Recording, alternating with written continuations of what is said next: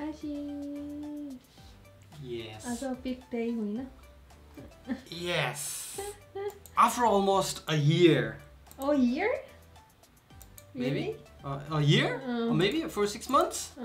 I was researching about gimbal, guys.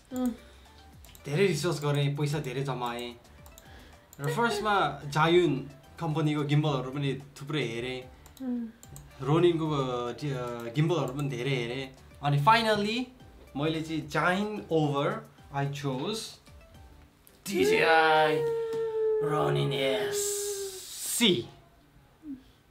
भर्खर आएको यो लाइक 2 weeks पनि भएको छैन. सो या मैले चाहिँ गिम्बल रोज्नुको कारण के भन्दाखेरि इट्स कम्प्याक्ट अनि इट्स स्मल साइज भनेर हो. मैले खोलेको पनि छैन, just to so you guys like. कुरा यो नयाँ आउनु अगाडि कस्तो थियो? यसकै अर्को दाइ थियो हैन. यसकै अर्को दाइ गिम्बल थियो. त्यो दाइ गिम्बल चाहिँ अलिकति हेभी थियो कि है. अनि अब मलाई चाहिँ अलिकति ट्राभल गर्दाखेरि सजिलो होस् भन्ने चाहिँ लागिरहेको थियो र DJI लिसन अनि उनीहरूले यो यसको के भन्छ यसमा पनि राखेको छ के यो गिम्बल निकाल्दाखेरि उनीहरूले च्यालेन्ज एक्सेप्टेड भनेको we have made you travel friendly. यो त च्यात्नै पर्ने रहेछ. माया लागेको माया लागेर नच्यातेको त्यसका पापाजे निकाल्ने ठाउँ छैन है. Okay 저 시절만 걸어놔야지. 시절만. 오. Okay, DJI, bye-bye. I got the original one inside. Wow. Oh, 박스. look at the box. 박스 멋있어. Oh, suitcase is 걸려? Oh. Did you see that? Oh, okay. This must DJI Ronin-SC.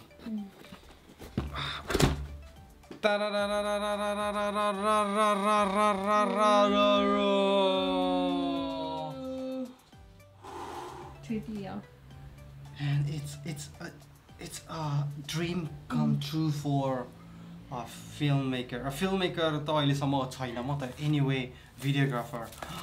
And guys, I'll take you to a complete unboxing. Alright guys, finally let's do the unboxing. मेरो हातमा अहिले DJI Ronin-SC gimbal रहेको छ. मेरो first gimbal हो, मेरो लाइफको first gimbal हो. यो भन्दा अगाडि चाहिँ मैले कहिले गिम्बल युज गरेको थिइनँ र यो चाहिँ मैले अब मेरो कामको लागि अरु प्रोजेक्टहरुको लागि एकदमै आवश्यक पर्ने भएकोले I bought this gimbal.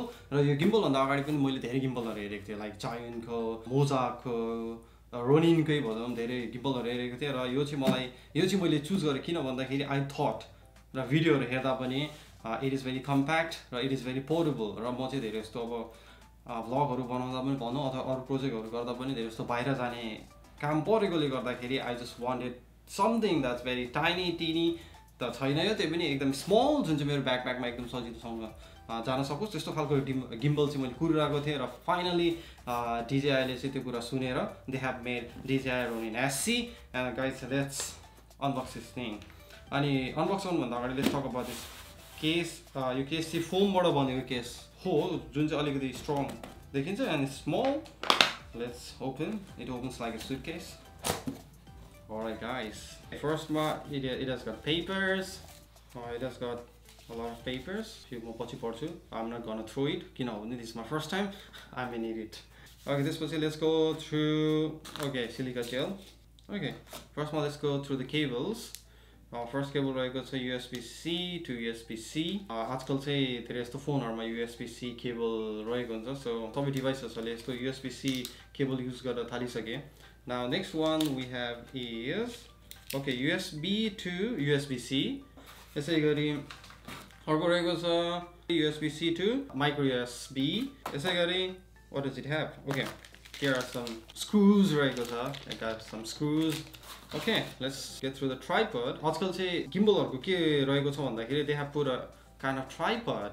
जसले गर्दा चाहिँ गिम्बल यो माथि राखेर यसलाई ब्यालेन्स गर्न एकदम सजिलो हुन्छ. They have got a tripod. Feels very nice. Phone handler. Phone handler? Is it called phone handler? Phone राख्नको लागि phone handler रहेको छ. Here's another port, something like that. यो चाहिँ USB-C to micro USB रहेको छ. Okay, this must be a battery grip handle of the gimbal.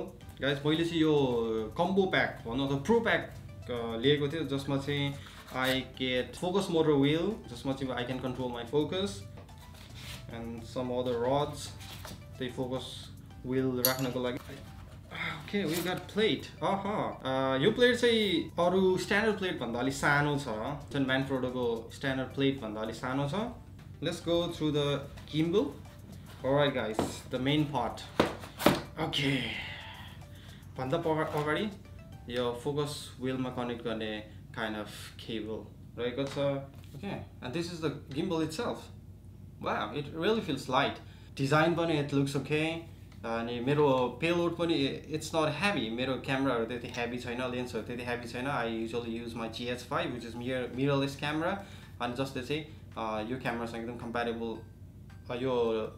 यो gimbal सँग एकदम compatible camera हो it is called focus wheel here guys focus wheel को बारेमा चाहिँ I think I'll have to make another video because I don't know anything about it मैले धेरै सिक्नु पर्ने कुरा धेरै छ alright let's put the tripod on first जसले चाहिँ मलाई ब्यालेन्स गर्न सजिलो गर्छ I guess alright and guys it has got locking system you can see here lock the gimbal and it doesn't move it doesn't go anywhere okay अब म चाहिँ यो gimbal सँग मेरो क्यामेरा ब्यालेन्स गर्न ट्राई गर्छु which may take me some minutes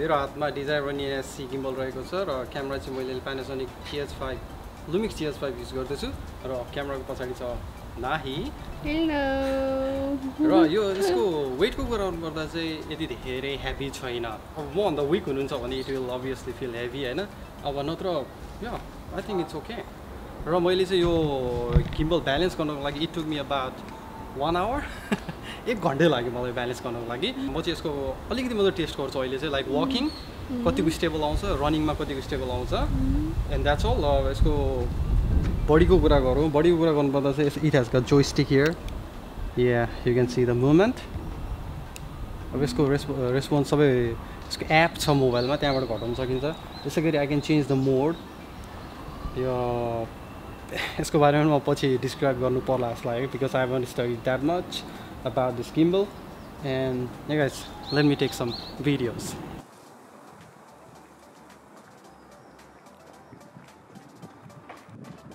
run Aashish run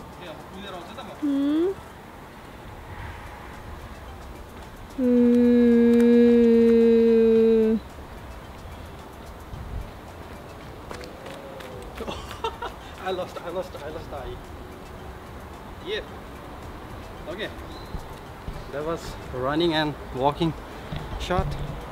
र यसको अर्को फिचर के रहेको छ भन्दाखेरि if you click this button for 3 times it will go in selfie mode. Oh yeah. Look at this guy. And if I click 2 more time again it goes back. Okay. Okay guys आजको video चाहिँ यति नै होला सायद किन भन्दाखेरि यो गिम्बलको बारेमा अझै स्टडी गर्न मलाई धेरै बाँकी छ र if you guys want to know more about this gimbal then comment section मा कमेन्ट गर्नु होला I will try to make के भन्ने full review of this gimbal र यसको यसलाई पनि अझै युज गर्नुपर्ने छ धेरै र गाइज यदि तपाईहरुलाई आजको भिडियो मन पर्यो भने of course सब्स्क्राइब गर्न नबिर्सिनु होला and then and as usual keep learning स्वस्थ रहनुहोस् सृजनशील रहनुहोस् and we'll see you in the next video.